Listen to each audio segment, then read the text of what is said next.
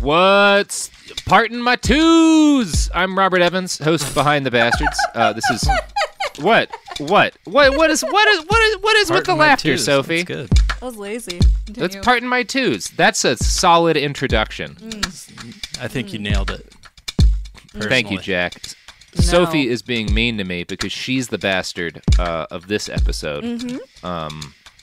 Oh wow, See, really? see how mean she is to me? Yeah. Yeah. No, I'm still building to that one. Oh, touche, Still my collecting, friend. still doing Come research. on. This is the show about the worst people in all of history, obviously. And in last episode, we talked about James O'Keefe, the patron saint of news grifters. And in this episode, we're going to talk about, I don't know, he hasn't worked with O'Keefe, but you might call him his spiritual disciple, a fella named Andy Ngo. Now, James O'Keefe is higher profile than Andy Ngo. Have you heard anything about Andy Ngo, Jack? Recently, Jack I started seeing people tweet about him, and Yeah. I saw the hammer thing that happened. Yeah. That was him, right? Yeah. Where he claimed Yeah. that Antifa attacked somebody with a hammer, and it was actually them being attacked Yeah, that was by a hammer. Yeah. And Andy's a frequent guest on Tucker Carlson. He's very influential. He just hasn't been around as long as O'Keefe in the media sphere, so he's not quite as well known, although he's getting to be that way. So it's probably good for us to talk about him today. Andy Kwong Ngo was born in Portland, Oregon at some point in 1986. I don't have an exact birth date for the guy. His parents had immigrated from Vietnam via boat slightly less than a decade before. They'd been forced into re-education camps by the country's government, which may explain some of the political attitudes that Ngo inherited. As a young man, Ngo attended UCLA and volunteered with AmeriCorps. He graduated in 2009 with a graphic design degree, like roughly 40% of the people I went to college with. And like all of my friends, he was unable to find any work because graphic design degrees were essentially a scam played upon members of my generation. He was forced to take work as a photographer for a used car lot, and he spent a lot of time unemployed. Ngo would later tell BuzzFeed, quote, "My brain was in a stupor. I couldn't spend the rest of my life going from minimum wage job to minimum wage job." It's pretty sympathetic so far. A lot of us have been there. Like many millennials who realized they'd been grifted by the system into taking on buckets of student loan debt for a degree that wouldn't actually get them a job, Andy turned back towards the only thing that made sense to him: more school and more student loan debt. In 2015, he enrolled in a master's program in political science at Portland State University. So, yeah, that's this guy's story so far. Now, Ngo had been raised Buddhist and converted to Christianity in high school, but he became an atheist in the mid-aughts. In 2012, he attended a Portland convention of the Freedom from Religion Foundation. As he got drawn into internet atheist circles, he grew increasingly concerned about Islam. This was heightened in 2014 and 15 as the Islamic State rose to prominence. Ngo became fascinated with radicalism, and not just the Muslim kind. As social justice causes became more prominent across American campuses, Andy Ngo grew concerned that a frenzy was overtaking American culture. According to a BuzzFeed profile, quote, "He attended an event at PSU where, he said, white students weren't allowed to speak, and another where he said a black student said she feared that she would be killed on campus by a white supremacist. I'm from this city," Ngo remembered thinking, "and they believe Portland State is a place where there are white racists all over who can come out at any time and kill you. It didn't seem to fit with reality." More than that, Ngo thought he saw parallels with the Marxist revolution his parents had lived through in Vietnam. "I was deeply curious on how those beliefs could take root in my family's adopted hometown." So, a couple of things to note, one of which is that Oregon was literally founded as a white supremacist state, and there have been several very well-documented murders of black people by white supremacists in Portland itself within the last couple of decades, so Yeah, like it's not a fairly silly... recently, right? Well, it was attempted. A guy named Jeremy Christian carried out an attack on a Portland Max train where he was threatening violence on two young Muslim women, one of whom was black, and two other passengers intervened and were stabbed to death protecting them. That was 2017. So, yeah, there's Right. reason to be scared of white supremacists if you live in the city of Portland. Yeah. What a silly claim that woman was making. Yes. Stupid of her to be worried about white supremacists who have only killed a couple of people in Oregon recently, as opposed to worried about Muslims who have killed 0 Oregonians in the recent past. But by being attacked and thus drawing that person to defend her, wasn't that woman sort of responsible for She was. for that She attack? was. Yeah. So, If she had just not been on the bus, there would have been no attack. right. Yeah. Yeah. I mean, there's two sides here. There's two sides here. You got to both sides of this one, Robert. Yeah. That does remind me of how it was explained to me traffic rules work for foreigners in Japan, that if you're a foreigner and you're involved in a traffic altercation, it's generally viewed as your fault because if you hadn't moved to Japan, the crash wouldn't have happened. That's pretty funny. Yeah. Yeah. Now, No claims all of this stuff pushed him into becoming a free speech activist and a journalist. He joined the Portland State Vanguard, a school paper, as its multimedia editor. In 2017, he showed up at an interfaith talk at the university called Unpacking Misconceptions. During the talk, a Muslim student was asked for their interpretation of Quranic law and how it would apply to non-Muslims living in an Islamic state if that country applied the strictest interpretations of Quranic law. The student responded that based on her understanding, non-Muslims would be asked to leave the country. The implication is that they would be killed if they did not. Another Muslim immediately argued against this interpretation of the law, which is, by the way, absolutely not what the Quran says. It's actually the opposite of a bunch of shit Muhammad said. If you're a Muslim and running a society according to like the rules Muhammad set out, you're actually required to treat people of the book in certain ways and protect them. But No ignored that other student's response and ignored the fact that the first response had been to a theoretical question, not the student being asked what they wanted. He tweeted a video clip of just the response with the words, "At Portland State Interfaith Panel today, the Muslim student speaker said that apostates will be killed or banished in an Islamic state." Yeah, Sounds like something great that journalism. somebody would say at an all faiths Yeah. college symposium. Yeah, and we see kind of the same O'Keefe tactic where Right. you pick out just the answer to a question that, if you strip it of all context, sounds bad, but if included with context is just people having a discussion. But you don't include the discussion because the news story is just that clip. Yeah, it was a moment perfectly crafted for the right-wing rage machine. Breitbart quickly farted out a news story titled, "Muslim Student Claims That Non-Believers Will Be Killed in Islamic Countries." So the fallout to all this was significant. Andy was fired from the newspaper, which led to more rage from the right as they rallied around their victimized truth teller. Andy was allowed to write an op-ed for the National Review, where he basically claimed that he'd been let go for exposing the moral bankruptcy at the heart of multiculturalism. The Vanguard's editor said that Andy had been fired instead for oversimplifying the student's answer to the point of rank inaccuracy. The editor also noted that Andy seemed bafflingly and dangerously focused on Islam, despite the fact that very few Muslim people live anywhere in Oregon, and there have been no Islamic terrorist attacks in the state of note.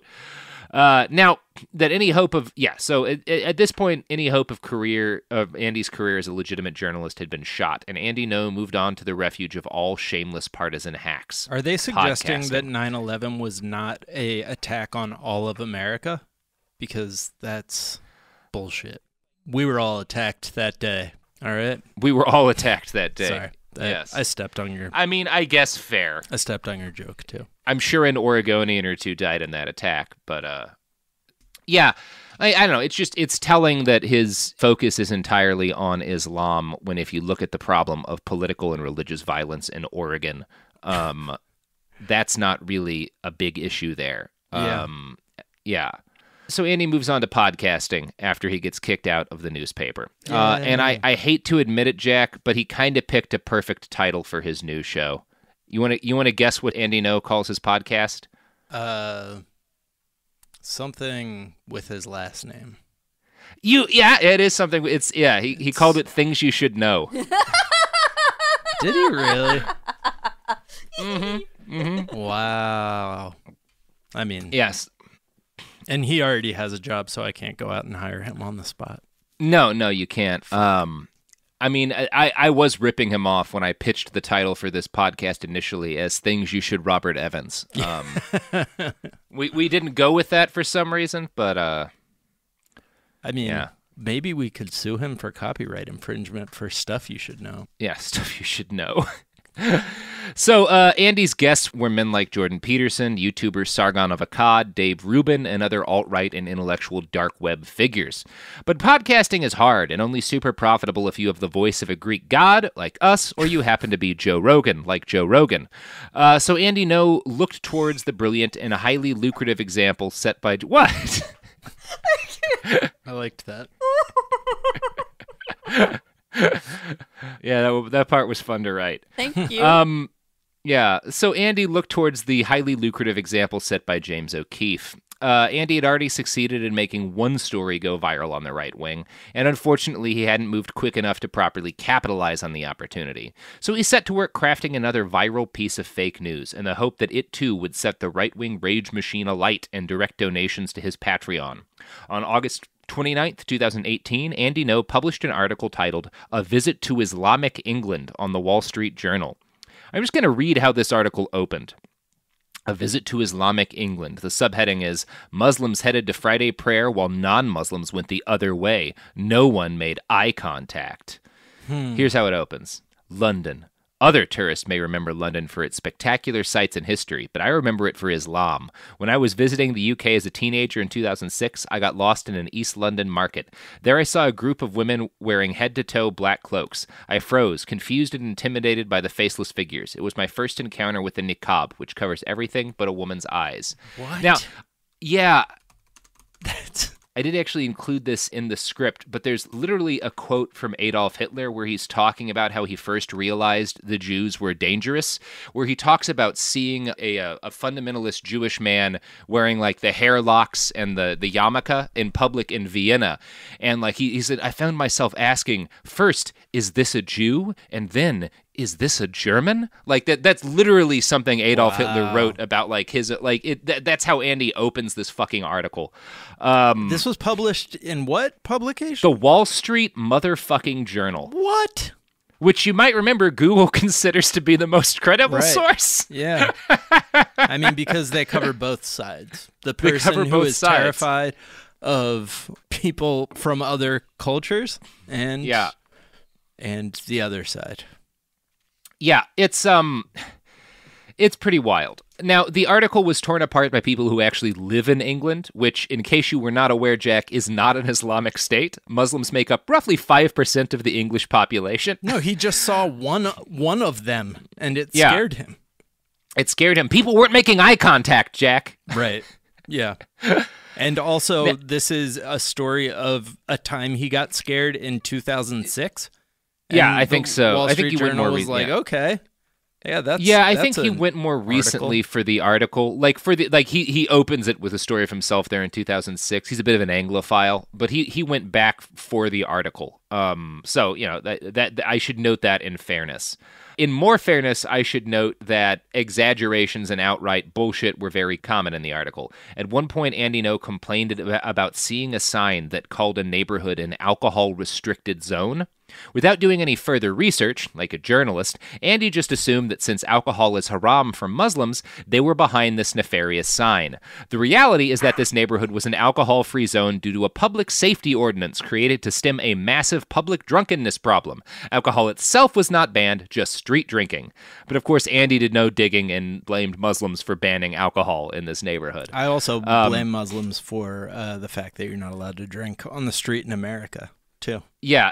It's fucking wild, man. Like, I've been in the Islamic State? I mean, Jesus. Yeah. I do shout that regularly at police when they arrest me for public drunkenness. Right. What is this, ISIS? Yeah. There you go. I should note that I've spent time, like, obviously there are Muslim countries where alcohol is forbidden or very difficult to acquire, but I have gotten so drunk in so many Muslim majority nations and never had a problem with it. And met so many Muslims who were like, oh yeah, we drink too, it's fine. Like, it's like you meet a lot of Jewish people who eat shellfish, you know? Right. But for whatever reason, because conservatives are scared of Muslims, they assume that it's some like hardcore dictate that every one of them follows, which, like, if you've ever, like, I don't know, I've gotten drunk with a lot of young women in headscarves. Like, it's far from universally I bet applied. they didn't make eye contact with you. How did you manage to unfreeze yourself while you were around those women? Don't they? I mean, I will say they were not wearing niqabs. I have never gotten drunk with somebody wearing the full niqab. Those people tend to be much more serious about the letter of Islamic jurisprudence or whatever you want to call it. But now, in response to complaints about his shitty article, Andy wrote a follow-up in the American Spectator, another right-wing news site. Here's how he tried to defend himself. These vitriolic attacks all seized on my mistake over the sign as evidence of my prejudice against Muslims. In fact, I was just trying, and perhaps sometimes failing, to describe what I saw. I admit to having been surprised by quite how segregated some parts of Britain have become. I try not to make judgments about that, but what I believe to be true is that Britain's multicultural policies have produced what Nobel Prize-winning economist Amartya Sen calls plural monoculturism. That is, different communities are monocultures existing side by side with little to no interaction with one another. Which, I don't know, if you've ever seen what drunken British people eat when they're out on the street, which tends to be doner kebabs, there's plenty of interchange. Yeah. And so he's saying that he was actually talking about how the cultures don't interact enough. It was his issue. But he's the one who, in the story that opens the piece, freezes in terror when he sees a Muslim woman. Yeah, I think, as is generally true with bigots, his writing reveals his own prejudices more than it does any actual problems at the core of British culture or multiculturalism as a whole. So, sadly, this article did not succeed in making Andy Ngo a household name or earning him a spot with an outfit like Project Veritas. So he kept going. In the wake of the Jussie Smollett case, he started keeping a running tally of fake hate crimes, which he would collect and cover in articles with titles like Inventing Victimhood and Hate Crime Hoaxes Reflect America's Sickness. And he also took to the streets, live streaming and writing about the escalating series of violent political rallies that have rocked Portland since the 2016 election. In October of 2018, he showed up at a peaceful rally by the activist group Don't Shoot Portland, a march raising awareness for the police killing of Patrick Kimmons, a 27-year-old black man. This was a fairly tame and orderly march. The only really negative moment came when a driver made an illegal right-hand turn and hit some protesters who were legally crossing a crosswalk. This led several protesters to hit the driver's vehicle. One protester shoved the driver. No one was seriously hurt, and the driver was allowed to pull away. A reasonable person might conclude that the protesters' rage at the driver was understandable, given that he'd driven a car into them and given the car-based terrorist attack on protesters in Charlottesville a year before. But a right-wing radio station, WCBM, retweeted footage of one angle of the altercation, edited to remove all context of the event. They tweeted out with this, Antifa anarchists threaten elderly driver in Portland. The story spread across right-wing media. One of the people who helped to spread it was Andy Ngo. Ngo's tweets eventually reached Tucker Carlson, and Mr. Carlson had Andy Ngo on as a guest to discuss the attack. So that's what we're going to listen to next. But first, Sophie is informing me via vociferously waved fingers that it is time for an ad break. So, yep. What's an ad break? Well, Jack, I don't know if you realize this, but the money in podcasting comes from a collection of advertisers who support our content with their products and services and the advertising petrodollars that they generate. Petrodollars. Yeah, I try to use that term once a day. I usually just shout it at people on the street as I drive past, but today it's going to be in a podcast. Products!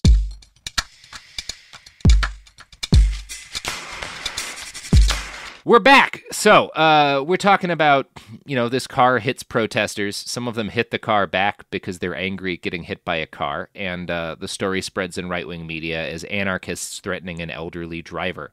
Tucker Carlson has Andy Ngo on to discuss the event, the attack. The on-screen chyron below their discussion is Antifa violence out of control. So I'm going to play a clip from that. Here's Andy Ngo talking to Tucker Carlson. Some of the footage you showed was recorded over the weekend on Saturday by Brandon Farley, and that was a protest organized by Don't Shoot Portland, which is a Black Lives Matter type of group. They were protesting the police-involved shooting of a man who is suspected of shooting two people. The police here take a pretty hands-off approach much of the time with protesters, and What you saw on Saturday in the video is that demonstrators were allowed to take over a street in downtown Portland and direct traffic and threaten drivers, stop traffic, while the police looked on from a block away because they were afraid of inflaming the situation. So, there's a couple of things you might have noticed from that video. One of them is Andy's accent. Okay, I was going to ask. Yeah, that's his fake British accent, which he has affected since he became a media personality. I want to reiterate that he was born and raised in Portland, Oregon. I was so confused by that. Yeah. Yeah, he pretends to be British. He sounds like what's his name, Sebastian Gorka. Yeah, he's not good at having a fake British accent, right. But I think he's a real Anglophile. Yeah, he sounds a little bit like Fraser Crane. Yeah. Yeah. Now, the other thing you may have noticed is that in this interview, he basically describes the police as ignoring anti-fascists. At one point, he says that the response to Antifa has been hands-off in the city of Portland. Mm-hmm. I should note that he described this response as hands-off 5 months after Portland police opened fire with grenades upon a crowd of anti-fascist activists. One man was shot in the back of the head. The less-than-lethal munition cracked his skull and would have killed him had he not been wearing a helmet. But did that's they hands touch off them with their hands? I mean, with truncheons. Yeah. Yeah. But hands off, technically. So the faux outrage over this non-incident helped inspire a Patriot Prayer rally organized by the group's leader, Joey Gibson, which he called Flash March for Law and Order in Portland. The march provided onlookers with a great example of what happens when these far-right rallies are not met by an organized anti-fascist presence. Right-wing brawlers assaulted numerous people on the street as scattered anti-fascists struggled to respond. You can find video of right-wing gang members stomping on people and punching them unprovoked. This happened a matter of days after a group of Proud Boys ran roughshod over a neighborhood in New York City, assaulting outnumbered counter-protesters. Now, Andy No hadn't filmed the video of the car assault that Tucker Carlson publicized, but he had helped spread it. And by showing up on Carlson's show, pretending to be a non-biased journalist and making anti-fascists look dangerous, he'd found a lucrative niche for himself, the one that he'd been looking for all his career. So, a little bit after that video went viral, another video went viral on Tucker Carlson's The Daily Caller as a result of a tweet that Andy No had sent out. On the surface, this video showed a left-wing activist yelling at a woman who claimed to be a 9/11 widow. She was not actually a 9/11 widow. She was lying about that, but Tucker Carlson credited No with bringing the video to his site's attention, although No had not actually filmed it. The video ignited the right-wing rage machine and sent hundreds of extremely online conservatives into a doxing frenzy. Unfortunately, they were bad at it, and rather than doxing the actual activists, they doxed a professional skateboarder that they misidentified as the culprit. When the actual dude was finally identified, he received mass death threats, as did the social service agency who employed him. According to Arun Gupta, who interviewed a source at the agency, it was, quote, flooded with hundreds of harassing calls and Facebook messages that were explicitly racist and threatening to harm and kill staff. So, this has gone on for months on end. Andy No publicizing and often editing misleading videos to sick angry conservatives on local Portland activists. Many of them have received death threats as a result of this. In an article for the left-wing website Jacobin, Gupta notes, quote, Jacobin has talked to 6 people in Portland, including journalists, political officials, and activists, who described harassing messages and threats of violence resulting from No's work or political involvement in Portland. Friends of 2 other activists claim they went into hiding after No spread their names and they became targets of harassment. Some individuals who's tangled publicly with No are reluctant to go on the record. They say they want to avoid the trauma of being subjected to a new round of death threats. In fact, Andy No seems to rely on people not speaking up about his effect on them. He often writes of how activists won't talk to him or how they take down social media profiles after he focuses on them, seeming to imply they have something to hide. Madison, a Portland activist who tracks No, says No signals that this is a person that should be targeted, should be harassed, and should be threatened. Andy puts a target on them, and that results in the person being doxxed. Andy is giving people explicit permission to unleash hatred and violence on people. He absolutely knows what he's doing. Knows what he's doing. You did it. Yeah, I can do the thing that he does. Yep. It is okay for us to do because he did it. Yeah. Now, we're actually going to run into another case like that a little later. No's role in stoking harassment against individuals he disagrees with goes even deeper than that. See, Andy is now an editor at the far-right website Quillette, which, among other things, runs articles that advocate for a cleaned-up modern version of phrenology. Earlier this year, Quillette ran an article by a researcher named Eoin Linehan. On its surface, the article purported to be a groundbreaking study laying out a network of journalists who were secretly connected to Antifa. Now, the reality is that Eoin is no more a researcher than I am a tennis pro. His idea of being connected to Antifa was no deeper than tracking journalists who followed at least 16 verified Antifa accounts and wrote articles he considered sympathetic to anti-fascists. There are a number of reasons this is absurd. For example, I follow at least 16 anti-fascist accounts. I also follow Augustus Invictus, a literal neo-Nazi running for president. I followed members of numerous right-wing extremist and terrorist groups on Twitter because, as a journalist, that's kind of what you do. Now, The Independent, in coverage of this, even noted that Quillette's founding editor, Claire Lehman, follows more than 16 white nationalist accounts on Twitter. But the fact that Linehan was a complete fraud with no academic credentials, and the fact that his study was nonsense, had no impact on Quillette. The study spread like wildfire through the fever swamps of the right, and eventually made its way into the phones and computers of actual Nazi terrorists. One white nationalist tied to the Atomwaffen division posted a YouTube video that showed pictures of several of the journalists named in the Quillette article. The video was titled "Sunset the Media," and it not so subtly suggested that these people should be murdered. The video ended with a quote from James Mason, a neo-Nazi terrorist and author of the book Siege, which is a guide for how to commit terrorism. The quote was about so-called lone wolf attacks. Mason said, quote, "I do not urge anyone to do anything like that, but when it gets done, I won't disown them." Jesus. Now, this all kind of pisses me off because a lot of the people named in the article and in that video are colleagues and friends of mine. The Quillette article made it onto Stormfront, a neo-Nazi message board the FBI has tied to more than 100 murders, and it's led to a lot of death threats from different groups towards journalists who are really good reporters. By publishing this shoddy piece of crap journalism, the editors at Quillette endangered the lives of innocent people. One of those people was reporter Shane Burley. He noted in an article for The Independent, quote, "In a tweet, Quillette contributor Andy No attempted to identify us and others as covert Antifa ideologues, posing as experts for willing journalists, all of whom apparently have joined together in a plot to create some kind of media Antifa industrial complex." So you can see why a lot of people in Portland are not exactly big fans of Mr. Andy No. Their distaste for him would intensify after May 1st, 2019. Now, Portland is obviously a very left-wing city, and May Day marches are common there. Due to the sheer number of leftist activists in the streets, right-wing protesters like Joey Gibson, Patriot Prayer, and Century Proud Boys avoided hosting a single event where they would be swamped and swarmed, and instead traveled around in a small group, demasking people and generally trolling. At the end of the day, they headed to a popular anti-fascist hangout in the city named Cider Riot. Now, Cider Riot is a bar. Although they get angry if you call them a bar and prefer the term cidery, I'm going to be referring to them as a bar, because they're a bar. Sorry, Cider Riot. Joey Gibson and a group of his goons showed up there with Andy No in tow and assaulted several people there. Ian Kramer, a member of Patriot Prayer, whipped out a telescoping baton and shattered a young woman's vertebrae with it. Jesus. The attack is on video, and it is entirely unprovoked. There was no fight, just a violent assault that you could very fairly call attempted murder. Hey everybody, one quick bit of clarification. When I say there was no fight, like there was a big brawl going on at Cider Riot that was started initially when some guys from Patriot Prayer began macing the people at Cider Riot, and they sprayed mace back, and it eventually evolved into throwing stuff and then a fist fight. When I say there was no fight, I mean that the young woman whose vertebrae was broken was not fighting. She, in fact, had her back turned to Ian Kramer at the time when he swung at her. So I just wanted to clarify on that point. Now, in recent days, there have been a number of arrests, I think 6 so far, due to the May Day attack, but we're going to get to that later. In the immediate wake of the attack, as Portland locals shared video of the brutal assault, Andy publicly doubted on Twitter whether the woman had suffered any kind of serious injury.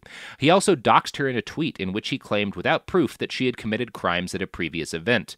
His tweet read, "The Antifa woman who got knocked out cold at May Day is," and he gave her name, "she is the person who tried to shut down the James Damore Portland State panel last year by sabotaging and damaging sound equipment." Now, as you might imagine, this pissed off more people. Several folks who were at Cider Riot claimed No had basically lured them out of the bar and was thus a willing participant in the attack.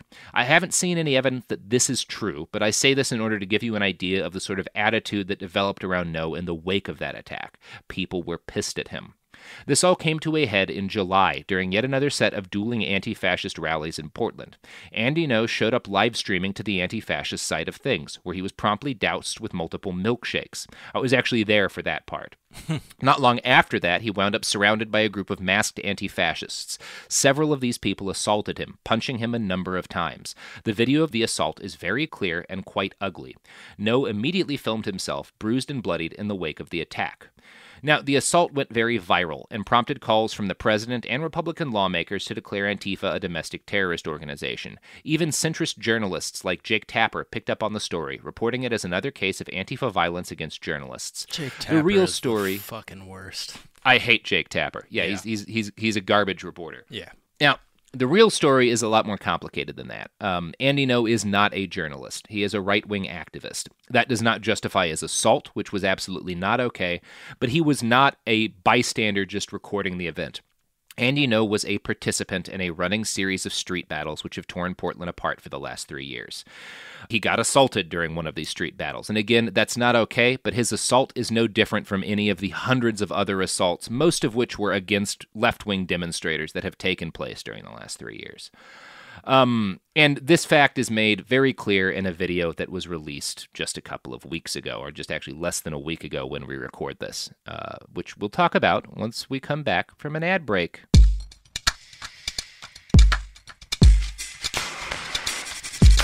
We're back!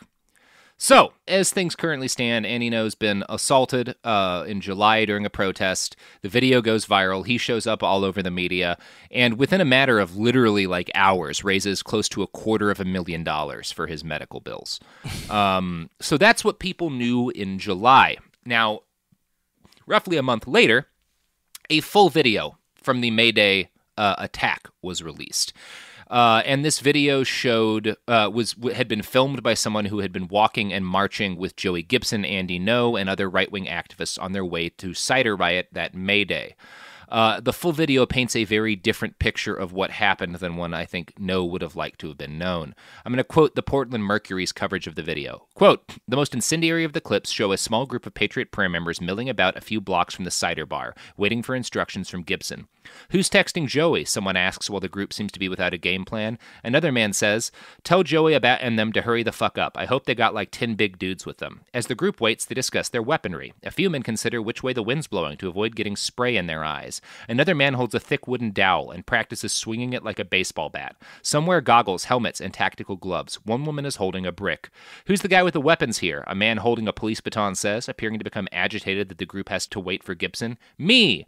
A little while later, someone in the group tells a person on speakerphone there's going to be a huge fight and gives them directions to Cider Riot.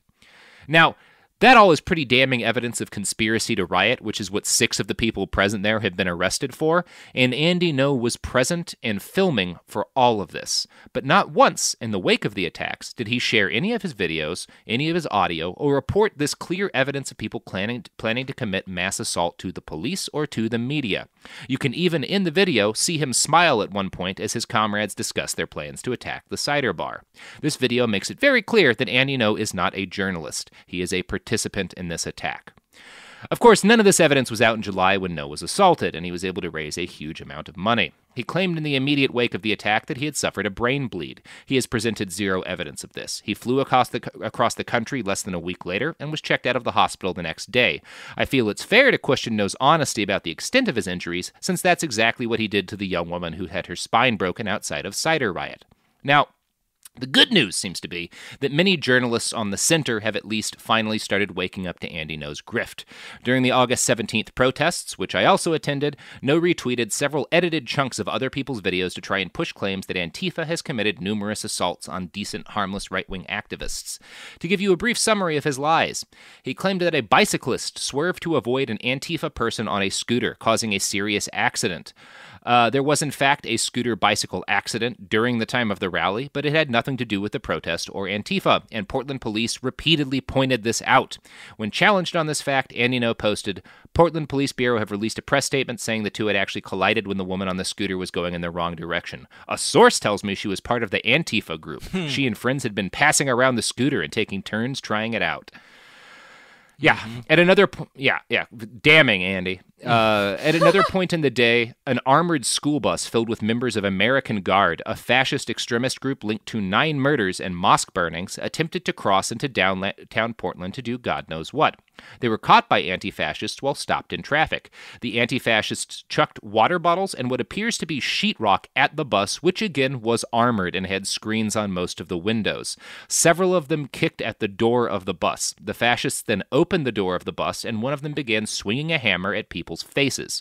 One anti-fascist managed to take the hammer from him and swing it back.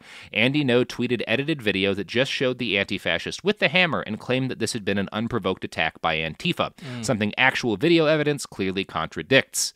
Again, this is the guy's fucking strategy. At several points, he posted video or pictures of injured older men, claiming they had been assaulted by Antifa. In every case, full videos showed that these men were taking place in street brawls and in some cases instigating them. One video is a picture of a clearly inebriated man who taped his fists up specifically to punch people and repeatedly shouted that passerby were faggots. He eventually succeeded in starting a fight. When he was beat up, anti-fascist street medics provided first aid care to him. This is all documented. But here's how Andy No characterized things, posting just a picture of the man on the ground. Middle-aged man was maced and beaten by an Antifa mob. He was knocked unconscious to the ground. His partner or spouse was trying to protect him as the mob still surrounded them. No police. When the man regained consciousness, he began, instigating fights immediately again. He was with the people who were taking care of him. Yeah, cool. Yeah. It's all pretty, yeah. So, in the wake of the footage of the Mayday attack and the sheer shocking number of lies No was caught telling about the August 17th rally, many local and national reporters have begun to dissociate themselves from him. So it is possible that his grift has peaked and we're all about to watch him take a downhill slide. But if the lesson of James O'Keefe teaches us anything, it's that repeated and flagrant lies are no barrier to a lucrative career in right-wing journalism.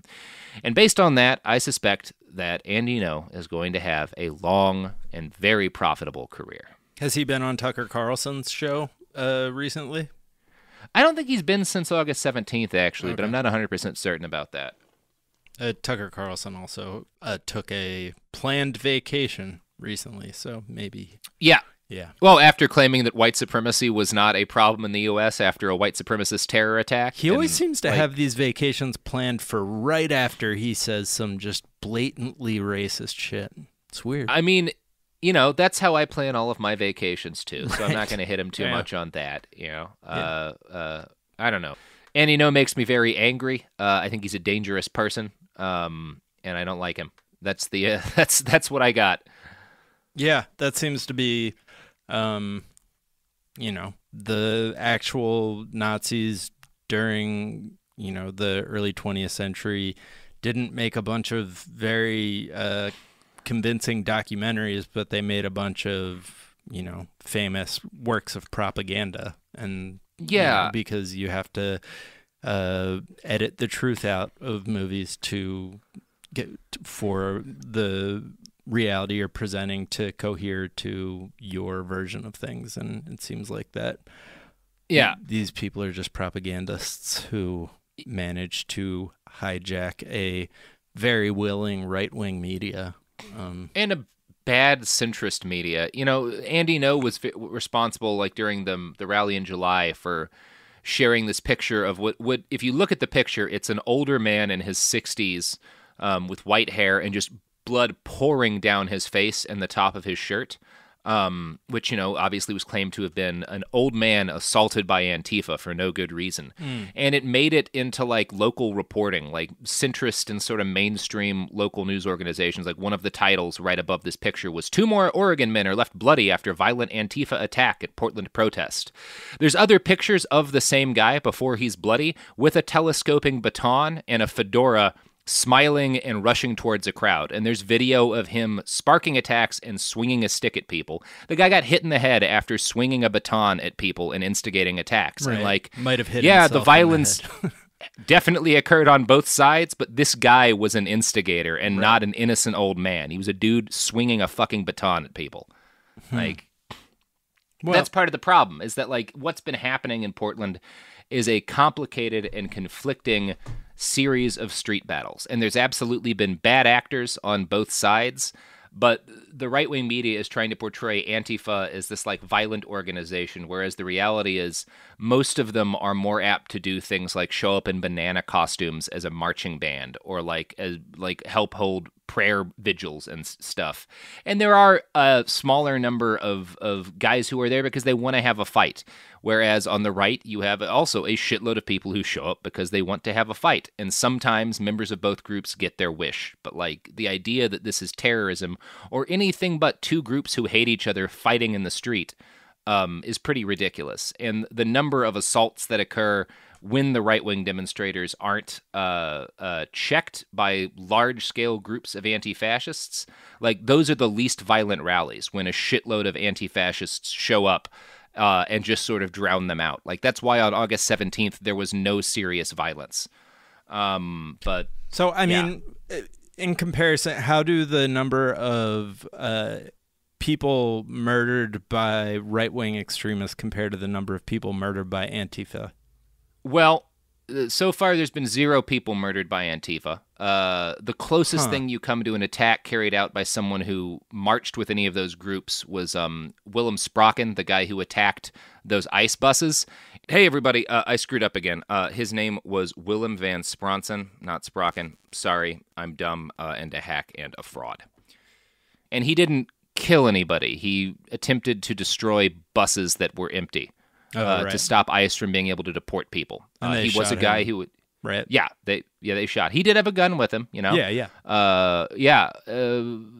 That's the closest you get to an Antifa attack with a body count of 0, whereas, you know, we're up to well over 100 right-wing deaths in the last year and change, like deaths as a result of right-wing terrorists in the last year and change.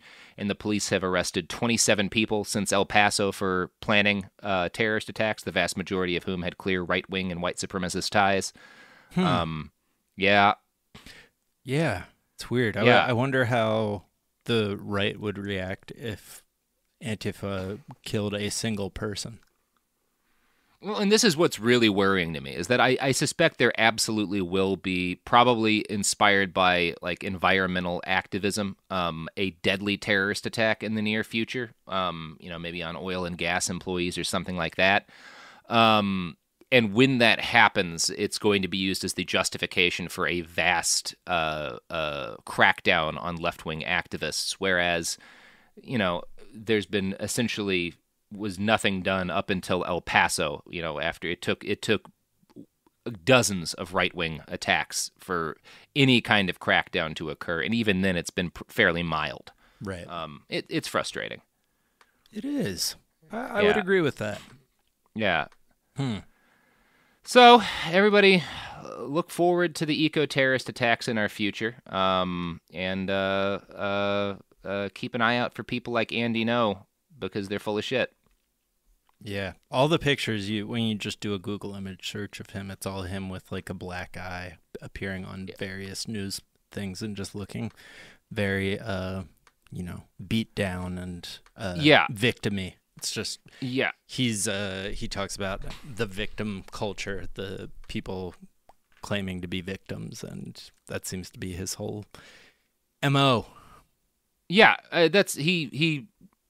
Really, like getting assaulted worked out very well for his career. I can say that. Right. You know, he made $250,000 in a matter of hours, and you know, he's I don't know. I'd be interested to see his medical reports. Yeah. I also suspect I'd be interested to see if he gets charged as a result of any of the videos that came out on Cider Riot or about Cider Riot. He doesn't say really anything during those videos, but he's present the entire time, and I don't know. It's very, like, I can say this as a guy who frequently is on and filming on the anti-fascist side of things. If I was embedded with a group of these people and I heard them planning to attack a bunch of people sitting and chilling at a bar, and then one of the anti-fascists I was with, unprovoked, broke a woman's spine, I would report that shit, because that would be a serious crime and not okay. That's what you do as a journalist, regardless of where your sympathies lie. And I think Andy's performance during the May Day attack is all the evidence you need that he's not a journalist. Right. Yeah. I think that's pretty fair. Yeah. Hey, everybody. Just one quick update. Andy no longer works at Quillette. Some people say he's been fired. His name has certainly been removed from the masthead. I think some of his articles have been purged. His former editor at Quillette says that he wasn't laid off, that this was a planned departure. The timing certainly seems a little bit suspicious for that to have been the case, but either way, he seems to be currently unemployed, so we will see whether or not his career recovers from all this. Anyway, Jack, you want to plug your pluggables? I do. I desperately want to plug my pluggables. Excellent. I host a week daily podcast called The Daily Zeitgeist. It is a comedic look at the events of the day, the zeitgeist, the news ghost of the day, what is happening in the world of pop culture, just America's national shared consciousness. I do that with Miles Gray. You can find me on Twitter at Jack_O'Brien, and you can find Daily Zeitgeist on Twitter at Daily Zeitgeist. So check out the ghost of all of that news. Mm-hmm. And check out us on BehindTheBastards.com, where you can find all the sources for this episode. Check us out on Twitter and Instagram at @BastardsPod. And you can buy T-shirts from TeePublic, Behind the Bastards. Whoa. And you found out about those. I did. Sophie tried to keep it a secret from me for some reason, but I got to the bottom of it. I picture you passed out with your hands tied behind your back, tied to a chair, and Sophie throwing water in your face to wake you up, and telling you to plug the T-shirt store. That is how we start every episode of Behind the Bastards.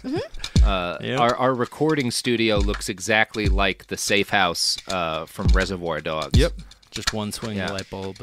That's how we do it. Okay, guys, that's the fucking episode. Go, I don't know. Yeah, do something useful, or something useless but relaxing. One of the two. Sounds like a plan. All right. Bye. Done.